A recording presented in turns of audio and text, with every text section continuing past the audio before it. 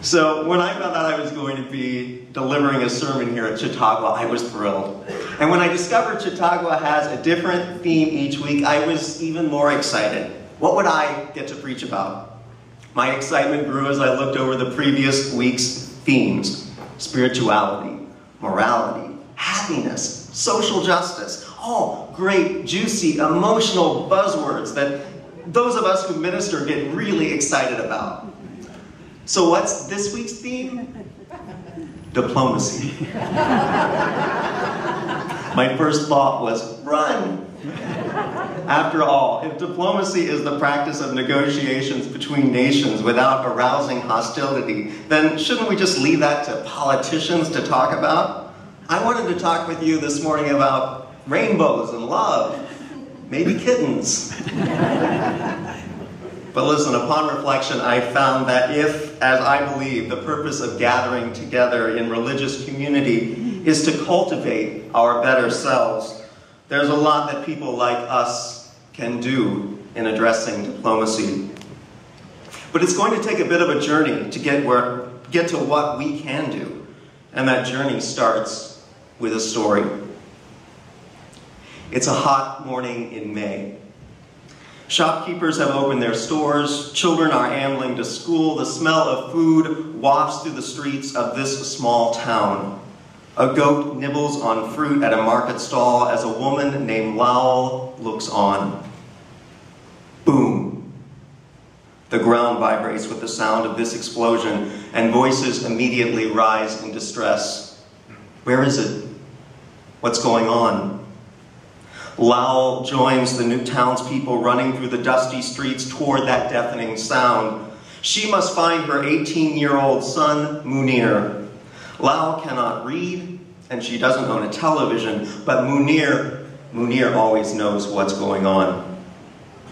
When a pile of rubble comes into view, a man drops to his knees saying, "Praise Allah, only one house this time."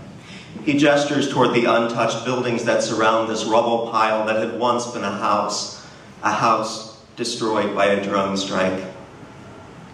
The townspeople sift through the rubble, calling out, "Is anyone there?" There is no response. Hands grip Lowell's shoulders, and she turns. It is Munir. "Go home," he says gently. "Too many people are here. I will help them lift the heavy pieces." Gratitude washes over Lowell. Munir lives. She presses her hands to his cheeks. He nods, and then she begins the walk toward home. As she is just steps away, there is another deafening boom. It is a second missile, and in an instant, 24 people lie dead or dying. Lowell knows immediately that Munir is amongst them. Lowell says now that without Munir, she is blind. He was her eyes. She believes that Al-Qaeda is very bad, but her dreams are not haunted by it. Her dreams are haunted by American missiles. She knows nothing about American politics or people. All she knows is that her son is dead and they are responsible. They are criminals, she says, criminals who stole her son. I tell you this story from a town called Ja'ar in South Yemen, not to make a political point. This is simply one story going on in the world today, one tiny story about one person's loss. But it's a loss that we, even if it's the result of our best efforts in diplomacy, need to recognize. Because even if we as a country continue to support our politicians as they make decisions, negotiations, and relationships that lead to this kind of loss, we can't look the other way. We need to feel it. And that's it for me. The core of diplomacy. Empathy. True diplomacy is about letting in the consequences, good and bad, of how we interact with others, or how they view us through their religious and cultural lenses, so that we understand the results of our actions in all their complexity. It's about allowing ourselves to feel the pain of others far away from us, because it's that empathy that informs ethical decisions. But listen, there's one huge problem with this. We human beings have a finite capacity for empathy. It's true. There's only so much we can feel before we start to shut down. Now, you may have allowed yourself to feel that story I just told you, but what if I now told you more painful stories, one right after the other? There would quickly come a point where we all would grow numb to those stories. Stories like that one from Jar. You know, it's funny, as I read about Jar, which is spelled J-A-A-R, I kept seeing it as the word jar. Now, at first I tried to put it out of my mind, but I kept feeling like I was being nudged toward something, however tenuous that connection at first seemed. And in this case, the similarity between the town Jar and the word jar kept pushing me toward the story of my great-grandmother. Now, back when I was a kid, my great-grandmother's 90-something-year-old eyes spoke of many things, including sorrow. It's the sorrow of my great-grandmother's eyes I see in my mind when I think about Lal. Grandma's eyes were filled with the images of a lifetime, too. Riding side saddle to a one-room schoolhouse in Kentucky, saying goodbye to friends in World War I, watching her son go away to fight in World War II, losing her husband during the turmoil of the Vietnam War, and watching both her adult children succumb to cancer. Through it all, Grandma maintained a mystifying, steadfast courage. During the Great Depression, for instance, this is one of my favorite stories about her, she worked in a department store that refused to employ married women. Can you imagine? So she was forced to secretly marry my great-grandfather. When she became pregnant, she was so fearful of losing her job that she hid the pregnancy under her work smock. And then she went home Friday from a regular work week, gave birth to my grandmother on Saturday, and was back to work Monday morning as though nothing had happened. This was one tough lady. Now, when I knew her, she lived in an apartment filled with the mementos of a lifetime. In her bedroom, there was an old mahogany vanity topped with perfume bottles and framed family pictures, and an old mason jar with a scratched lid. It looked a lot like this jar, only bigger. I had to travel with this one, so I couldn't get it as big as I wanted. Now, this one here's got some slips of paper in it, but Grandma's jar was filled with peanuts. I asked her about those peanuts one day. How come you never eat them? They're not there for eating, she said. They're there for looking at. I asked her why she'd want to look at a jar of peanuts. Well, she said, sometimes I get worried about the state of the world, but I sure do like President Jimmy Carter a whole lot. And Jimmy Carter likes peanuts. So I put those peanuts in my hope jar. What's a hope jar? I asked. Now, Grandma wasn't one for being sentimental, so she looked embarrassed and cleared her throat. Well, a hope jar is a place you put something that gives you hope when things are rough. So when things are bad, I look at those peanuts, and it makes me feel better. That idea of a hope jar, it stayed with me my whole life. Now here was my great-grandmother, who had lost loved ones in war after war, who had survived cancer 3 times herself, only to lose both children to it, and she found hope in a jar of peanuts. What could be more simply profound than that? Now, of course, I've realized since then we don't need an actual jar to have a hope jar. Our hearts and minds can be our hope jar, filled with the things in life that remind us of why life is worth living when things are bad. So what does this have to do with empathy? Well, in order to let ourselves feel the complexity of the world's pain, we have to have a foundation of intentionally cultivated hope, so our hearts will grow both stronger and more vulnerable.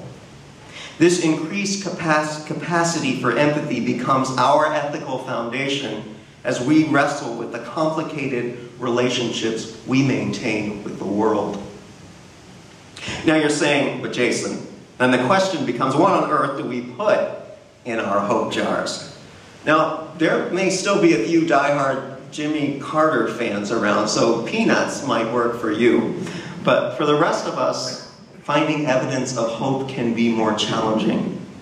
So I put a few ideas about hope in this hope jar to give you some ideas of what you can fill yours with. So here goes.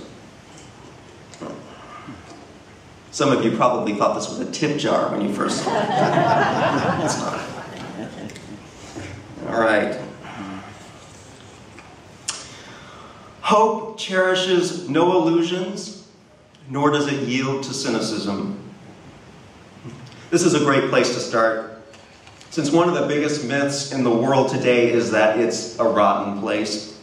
And sure, there's a lot wrong with the world, like we saw with Lao in Jahar. But there's another way that we can look at the world. In Steven Pinker's massive book, The Better Angels of Our Nature, Pinker demonstrates that violence has declined significantly over the last few thousand years.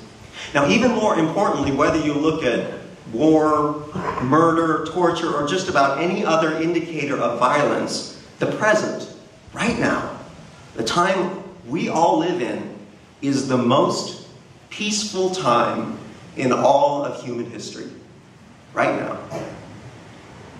Several reasons for this decline in violence point to empathy, including the increasing respect for a variety of voices, like those of women and other marginalized groups, the growing emphasis on reason, which has helped people recognize that privileging one's own interests over others is often destructive, and the rise of literacy and media, which has acquainted people with increasingly diverse perspectives, widening their circles of empathy.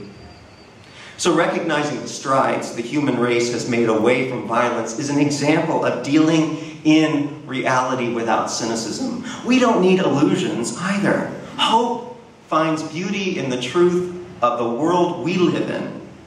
And there's a lot of beauty here, folks. We just have to look around. We can just look around right now and see it. So what do we have next?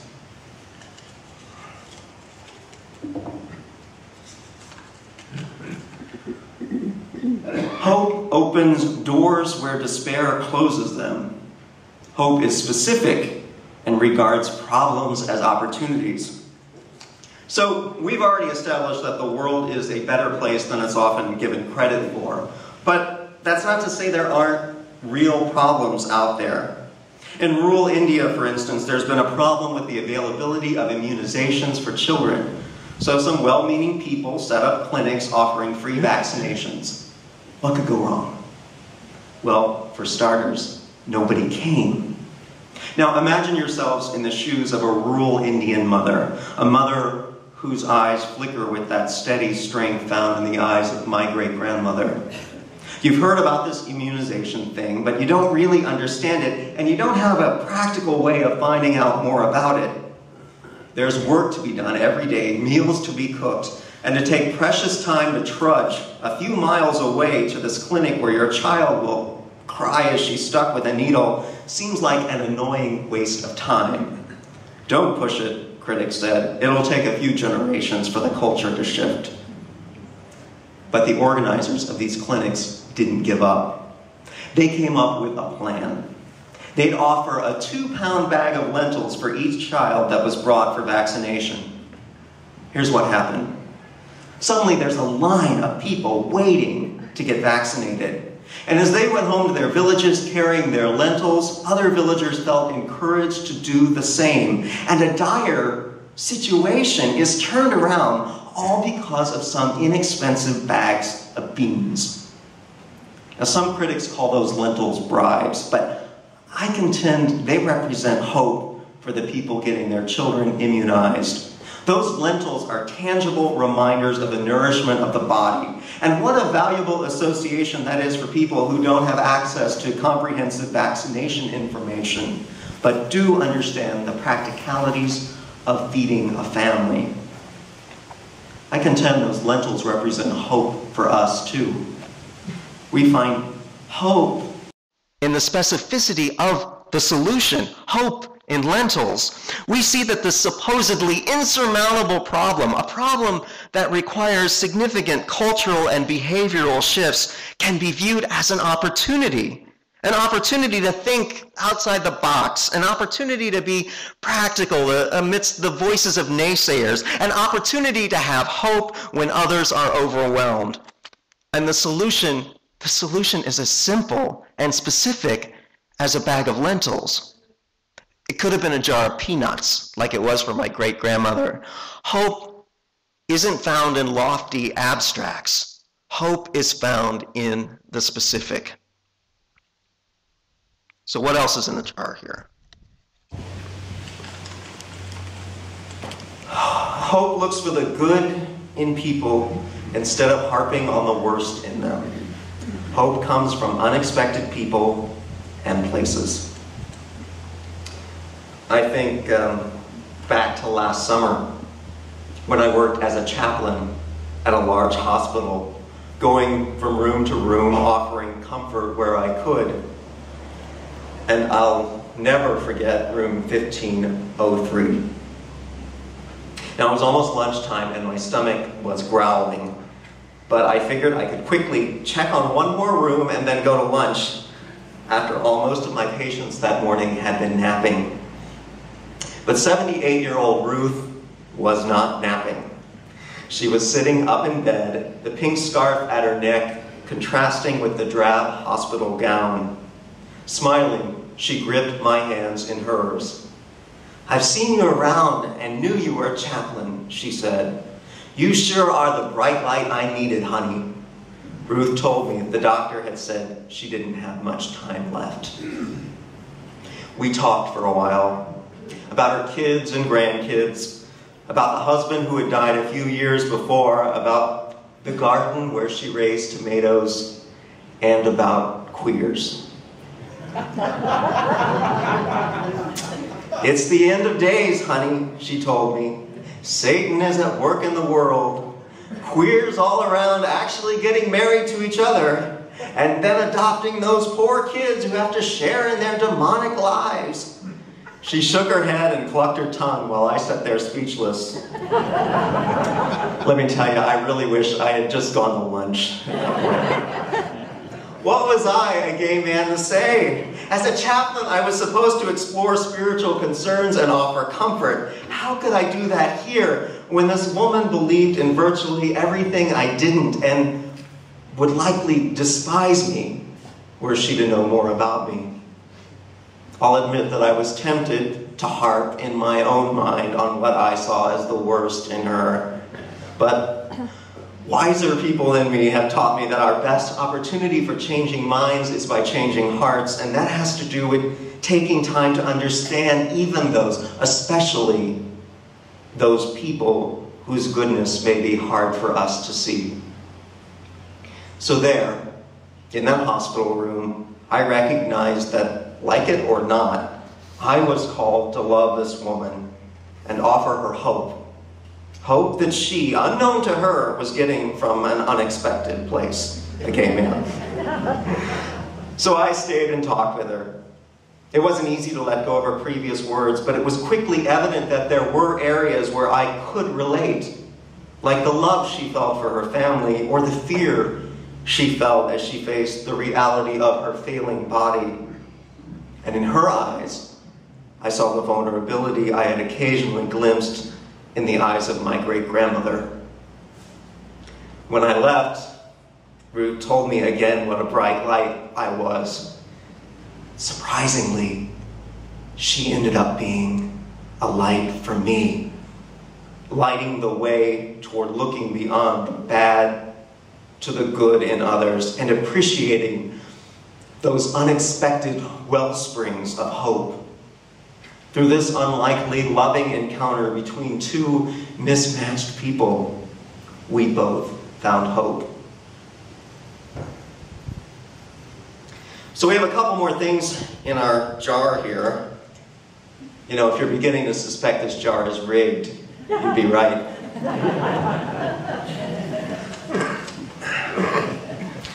Hope draws its power from a deep trust in God, nature, and/or the basic goodness of humankind. Unitarian Universalists have come from hope-filled traditions. Universalism said that despite our flaws, all humanity was worthy of salvation, of being reconciled with divine love. And Unitarianism didn't focus on the death of Jesus. It was Jesus' life that mattered, what his life taught us, how we can become better, more loving people. And as humanism came into our movement, it recognized the power in human potential, our ability to act right here on earth and make it a better place. Today we acknowledge that we're all worthy of earthly salvation, of better lives, of growing to be our best selves. We trust in the idea that we're all created worthy of respect and love, and in this sacred trust, we find the hope that is the source of all other hope. But we still have one slip of paper left. What could it be?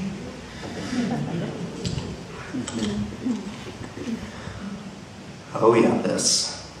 Hope discovers what can be done instead of grumbling about what can't be done. Well, I've never done that, have you? That's right, we people of rationality and liberal faith believe life is more than just survival. So it's not enough to simply remain drowning in grief in tough times. When we hear stories like that of Lal and her son Munir, it can be tempting for us to switch off and numb ourselves to what's going on out there in the world. But if we have our hope jars filled to the brim, we'll have enough hope, not just for ourselves, but for others. In our jars will be the knowledge that the world we live in now, for all its wounds, is the most peaceful it has ever been, and that there are those who help others when terrible events occur. We'll recognize that little things like bags of lentils, jars of peanuts, can be inspiration and even solutions in complex situations. We'll find hope in unlikely human connections, like a moment of unexpected grace between a frightened woman and a gay man. And we'll fill our jars with images of children and grandchildren, spouses and friends, those people that keep us going. When we have this foundation of hope, we'll be better equipped to empathize with those who appear drastically different from us. And we'll act out of that empathy, demanding from our government behaviors and policies that are ethical, that are geared toward peace, that embrace the full complexity of the spectrum of people's lives. For that is what true diplomacy is about. And I've got news for you too. This is our great work, folks. This is why we're here. To recognize our inextricable connection to each other, that we are one in spirit.